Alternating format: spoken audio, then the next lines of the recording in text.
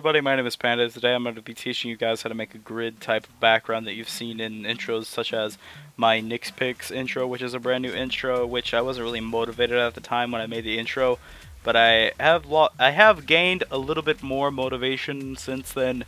I've been basically just thinking like, I want to make intros and slapping myself in the face, and then I jumped out of a window, and then I became Superman and flew across the city! Or that was a dream. Probably the dream one. But yeah, anyways, I'm going to be teaching you guys how to make a grid background type thing in After Effects. You don't need any plugins or anything like that, so yeah. Let's, what you want to do is you want to have a composition, any kind of composition. You can do any settings like 1920 by 1080 or 1280 by 720. And make it 60 FPS or 30 FPS, depending on what you prefer. So yeah, now right in this area, we're going to right click, click new, and we're going to create a solid. And if you want to do it really quickly, you can click Control Y, and you'll create a lovely shape. Well, basically, you'll create a solid image, and you want to basically make this one black, pure black, and then you're going to hit Control Y again. And basically you're going to make this one like a lighter type of gray, but you want it to have a little color in it, so whatever color you pick, just basically make it like a lighter, dark, blackish color that you want the color to look like. That's too light, actually. I need it to be a much darker color, basically like that, nearly black but with a little bit of color. Yeah, like that. You want to drag that underneath the solid black layer. Now you want to go to effects, and you want to type in grid, and then you take the grid, it'll be in generate. You'll take the grid and put it on the solid black layer. Then from size from, you want to change it to width and height sliders. This will basically make it look like this. Now what we want to do is we want to change the width really far, basically to around this, which is almost perfect. We want to basically have it to where those lines are out of there, and then those lines are out there. Well, actually they can be like this, and then this can be like this. Around that. Basically have it look and fit well like this.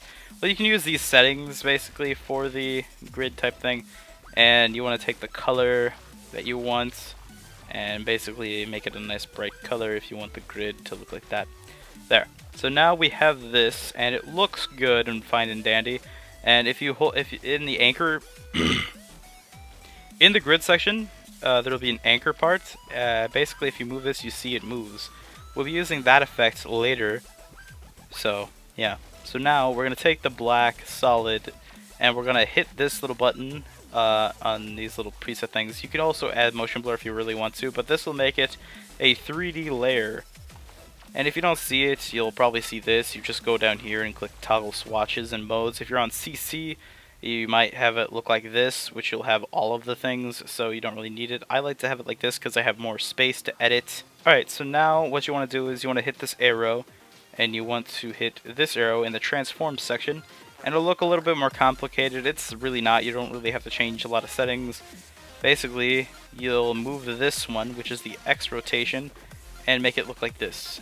Now we're going to hit this chain, and basically we're going to drag this out, and then we're going to drag this one out. And we're going to keep dragging these solids out and making the rotation go down until we have a perfect look that we want to go with. So we want to have this like wide out, and then have this zoomed like this. But we want to have it look a little bit more like that. So now it'll look like this. But you'll say, but the grid looks it looks like it's there's not much grid. Just make it less, and you'll have a better looking grid.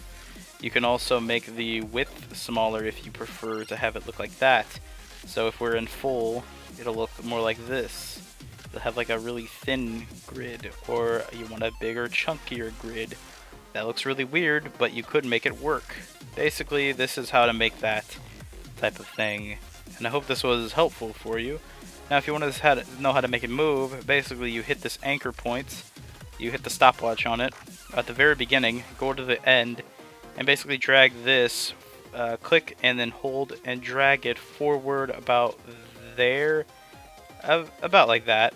And then if you change the settings back down and then do a RAM preview, you can see it moves.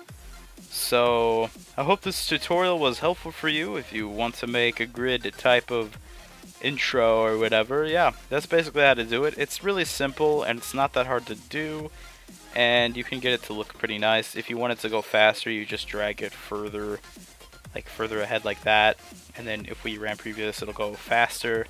So yeah, I hope this tutorial was useful for you, and I hope that you enjoyed this video. If you want to see more tutorials or anything like that, you can leave a like. Yeah, anyways, I will see you guys in the next video. Thanks for watching. Bye.